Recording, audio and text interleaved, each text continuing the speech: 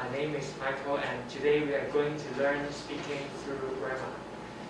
What if I tell you after today's lesson, you will be able to handle 80% of daily speaking with correct grammar? It's going to happen to you. Today we will look at some very short material and do some speaking. But first, please group yourselves into 2 groups of 4 and a group of 3. You are intermediate teenagers. Okay. You guys can stay in your group. I'll go. Good. I'll do like class. You 4 together, those 4 together. I'll be with you guys. Okay, come on, buddy. I got to take here. Let's do that. You're okay. Is there come over here. Oh, sorry. As you all are at intermediate level, I want you to take a look at this handout, just part A, for 3 minutes, and match group 1 with 2 and 3. The 3-word highlighters with stars are prepositions of place, which is useful for the speaking activity later, but you don't have to use it now. Feel free to raise your hand at any time, and there will be a Q&A session at the end of the lesson.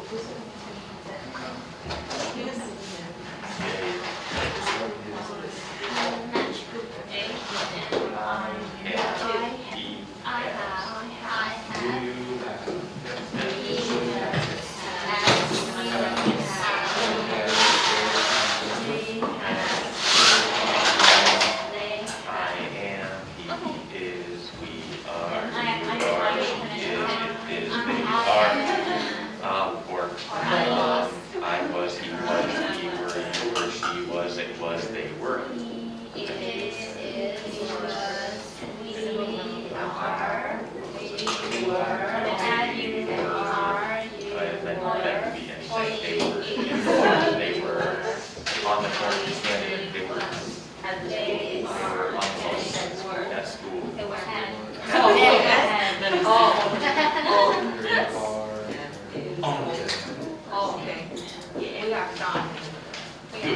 You guys are so fast.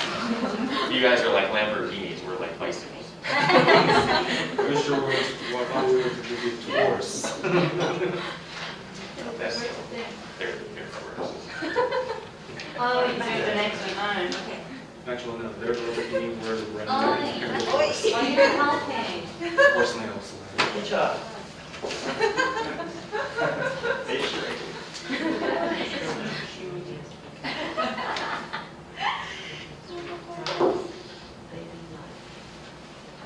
Please wear a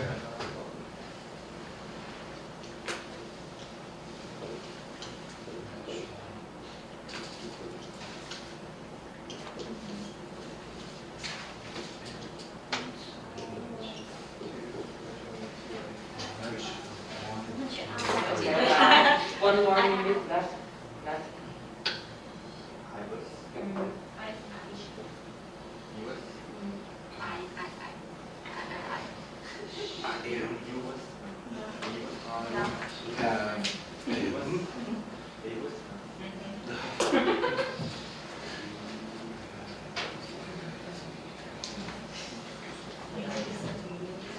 Oh, yes.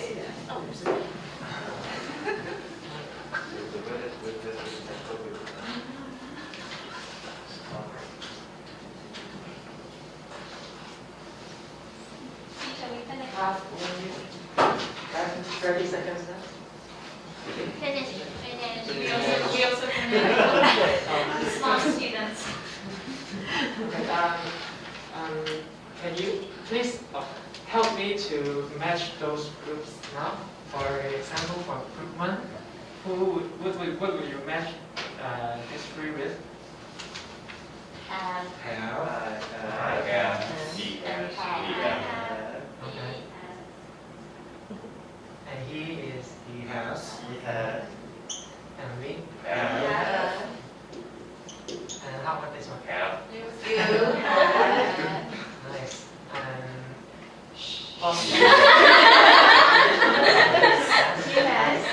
They has. good.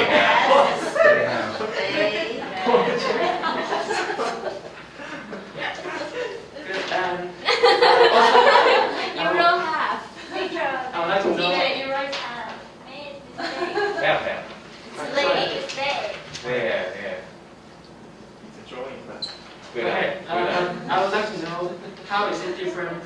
how you approach grammar. How is it different from this method? This is a root. It's just if you see here, and then you will instantly think of past. You don't have to think of any other process. But is it any different from how you guys approach grammar? No. Yes. Is it any different from? No. Oh, okay. Here I would like to explain a little bit more on the brackets. Those are in past tense form. And how would you match them to? This one? Would you match with which one? All of them. All of them, yeah. All of them. Okay. And how about these two? I was, he was, she was, it was. She was. It was. Okay, and here? We were, you You were. were. They were. Okay, so the rest.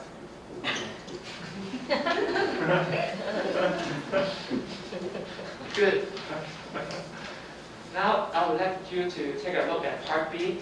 This time I would like to invite students to talk about it individually instead of groups. So feel free to go back to your own seats. What's one thing that makes you regret the most in your life? Regret that. Getting married. I'm the worst, it's okay. You are a teenager. Wow. I would like to hear that story.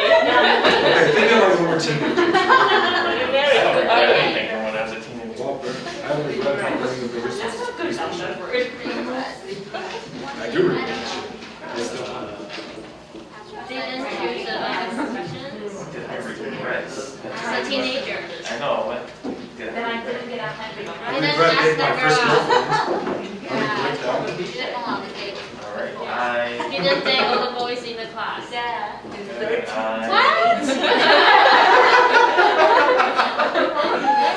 I regret not going to too many parties. Yeah. I should have gone to more. We didn't go to the pop. I didn't have a fake ID, I regret that. Yes. Maybe we regret now. Should have had, yeah. We all should. Your life. So we can buy our own beer and our own cigarette without asking people to buy from us. What do you regret?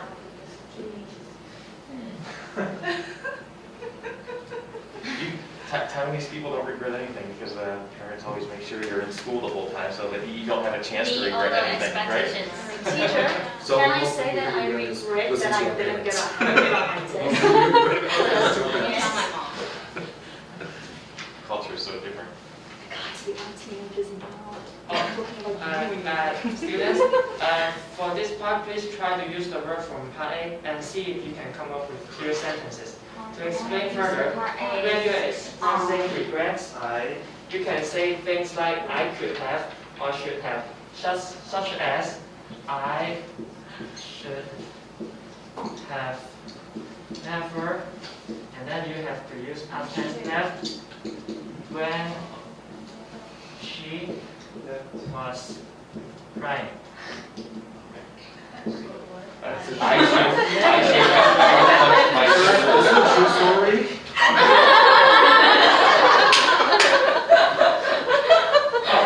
Coming back to the preposition of place. This be a verb when you are. This be a verb when you're on a plane. When you're on a plane, you are not really sitting on top of a plane. Doesn't, yeah. So you have to be aware. Sometimes the words can be tricky. Make sure you make good use of what we just gone through today. Your regrets could be something you have done or did not. Is everyone ready? So who would like to volunteer to come out and tell everybody else what they are regret for? Does anyone want to? Yes, Alex?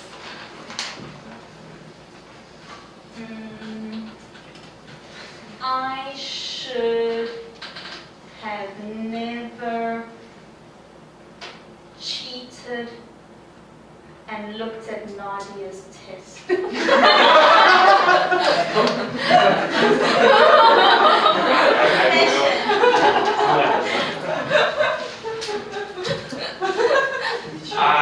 I should have never punched my sister in the face when she was sitting on me.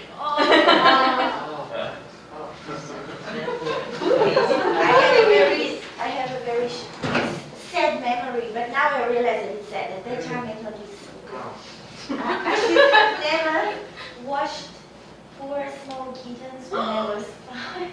Because they died. I was washing and I thought it's great. And then my parents told me, I still remember that I was so happy to give them a bath. That's crazy, right? And my, I'm so Murderer. It's just terrible. Now I don't look back at you. How can I do this?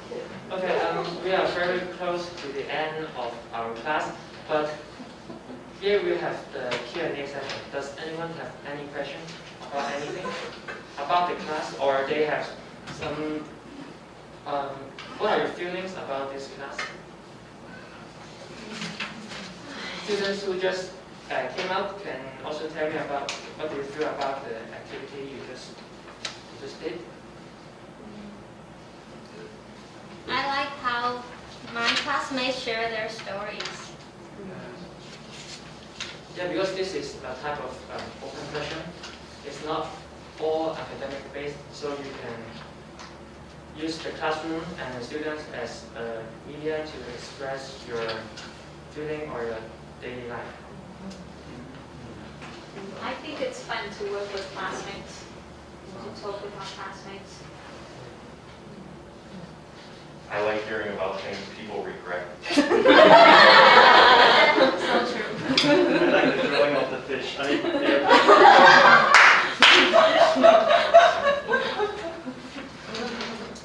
Okay, so to sum up the class, what I would like you to take away from today's lesson is to speak accurate English, and you just need to follow the pattern of he, she, it, going with corresponding has and have, and adapt it with the change of tense.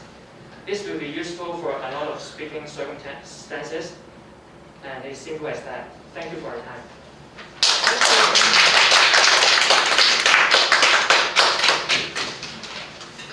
Thank you.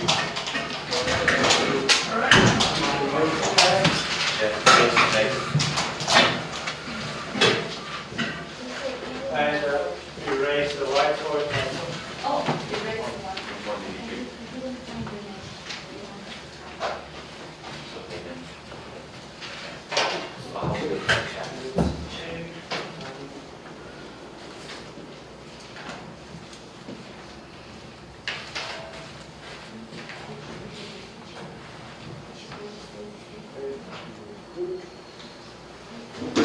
All right, Michael.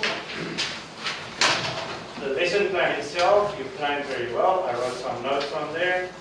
The aim was for accuracy, but it should have been for fluency, right? Yeah. And then for the lesson itself, the biggest thing I can say to help you is you write like me. I realize students cannot read what I'm writing. So prepare a poster before class. Ask somebody who can write. I ask my daughter and my friends to help me write. Or PowerPoint, because then you type and it's clear. It's neat. And that way, when the class is running and they are doing group work, you are free. So already prepared, you can walk around, listen and take notes. Because now you spend a lot of time in the front writing, your back is to them, and you don't really know what they're talking about. Can I say a mistake that I constantly made for a long time? I also did the same thing where I would always write like, I, you, he, she, it, and it wastes a lot of time. And then I realized that here as well, I don't know why I didn't get that students, of course, they also learn, first person, second person, third person, and they already know those terms. And it's much good for writing it like that. There was a mistake about it. Oh, I know. Or you can permanently on the whiteboard, the organization of your whiteboard is day and date and weather, the roadmap, what are we doing today, little helpers on the right, and then one block is always grammar, middle, anything, and on the right, always vocabulary. So you can have your permanent IECE or a magnet with the poster, yes. So you have to identify problems for yourself. Mine is writing. I cannot write neatly. So I don't just say, well, I write ugly. I find a solution. I also cannot draw. So I found I think it's discontinued, but Google had, you start drawing something like a snake, and on the bottom, they immediately give you suggestions. And you just click on the snake. Things like that. I think most teachers can't draw. Yeah. If you can draw and play a musical instrument, oh man, the schools love you, kids love you. So, but then the kids also love you because they see you are human. You're drawing a snake, that's not a snake, it's a donut teacher. So, you get them speaking right from the start, that's good, because it sets the tone for a speaking lesson. I would say, instead of telling them, make your own groups, assign them to groups. So I use an online, you can search it, group generator. You type in their names and the wheel spins and then immediately they're in groups. Or you can use popsicle sticks with different colors. What else can you use to assign groups? Apps. Yeah, a lot of apps out there. So yes, make a poster or PowerPoint before class. Instructions need to be more clear, you need to be more firm. In the beginning, I was the same. Say, yeah, okay, you guys do what you want, but you have to be more firm. Okay, to let them know you are in charge. Color coding you used at one point, good. The grammar might be for the intermediates. Yes, they repeated, they practiced. Students were engaged in the discussions. I would add more visuals, pictures, or timelines for grammar. So they have that visual reference. So in the end, plan your lesson content, you did that. But then you have to follow the lesson plan. Otherwise you end too early and then there's time left. So follow your lesson. You can always look while you are teaching, no problem. And for everybody, including me, always have a backup plan, plan B. Class of intermediates, 3 minutes. You already finished speaking at 2 minutes. Shows me it's a high-level class, so this lesson is going to finish early. Have something prepared as a backup plan. Hey, thank you, Michael.